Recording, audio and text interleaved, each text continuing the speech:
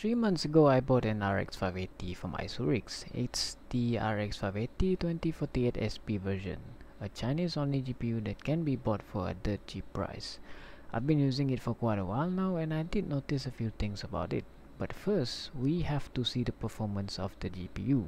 And I decided to pair the GPU with Ryzen 5 3600 in order to get a more realistic benchmark.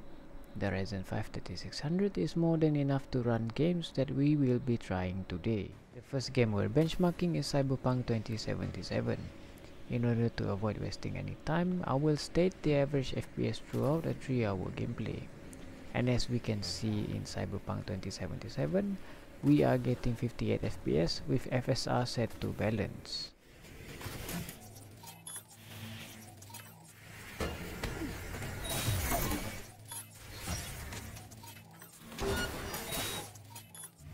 The next game we're benchmarking is the new Dragon Age Veilguard, and this is where you will see the GPU will start to struggle in recent AAA games.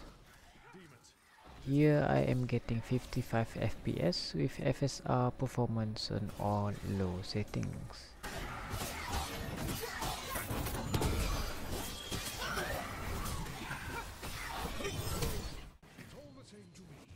And the last game is Dota 2, probably the most logical game you would play with this GPU.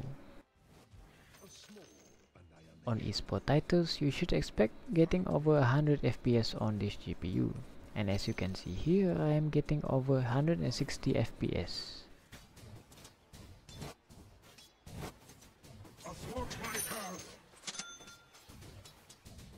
Other games that are not included in the video is Baldur's Gate 3. I was getting a surprising 60 FPS on low settings with FSR performance. In CSGO 2, I was getting 212 FPS on low settings.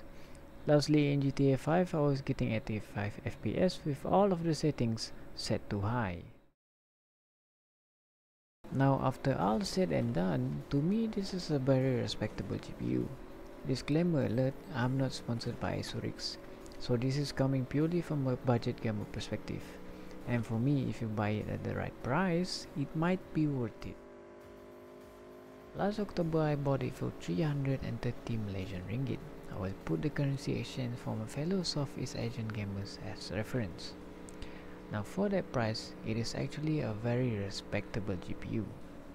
The reason why I say that is that when you compare the price with other GPUs with similar performance, it is actually way more affordable, especially when you see Facebook Marketplace. In my place, you will get a 1660 Super for twice the price of an AISURIX RX580. Now, despite the affordable price, this GPU comes with several setbacks.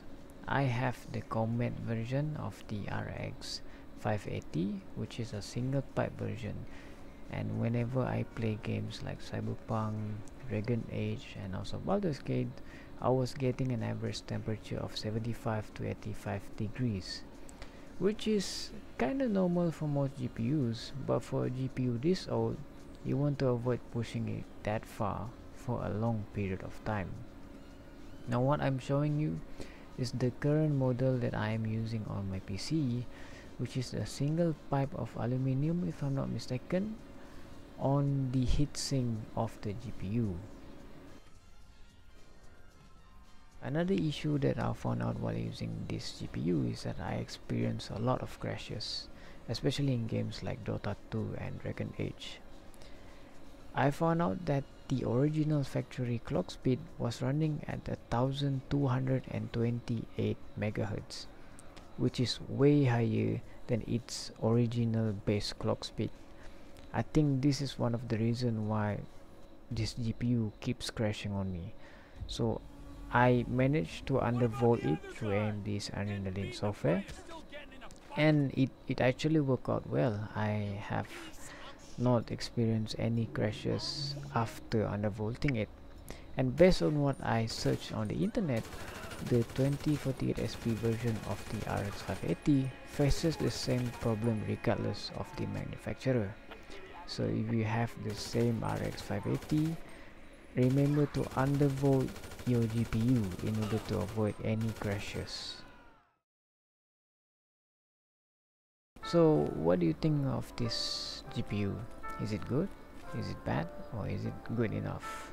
I think for Southeast Asian, this GPU is a very affordable GPU. I know most of the PC building communities look down on this GPU, especially from AISURIX, but I think they did a good job on putting a new backplate, putting a new heatsink, a new aluminum pipe.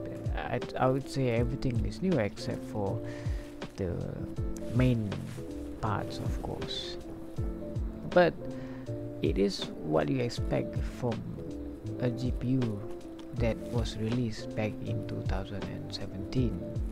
If you want to play esport titles, I would say this is the perfect GPU for you.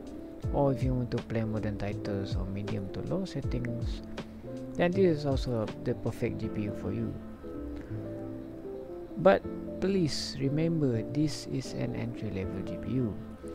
This is not something that you can rely on for the next 5 years. You will always need to upgrade every 5 years in order to keep yourself up to date with the latest games. That is all that I have to say about this GPU. Thank you for watching. If you have any question, please comment down below and don't forget to subscribe. Goodbye.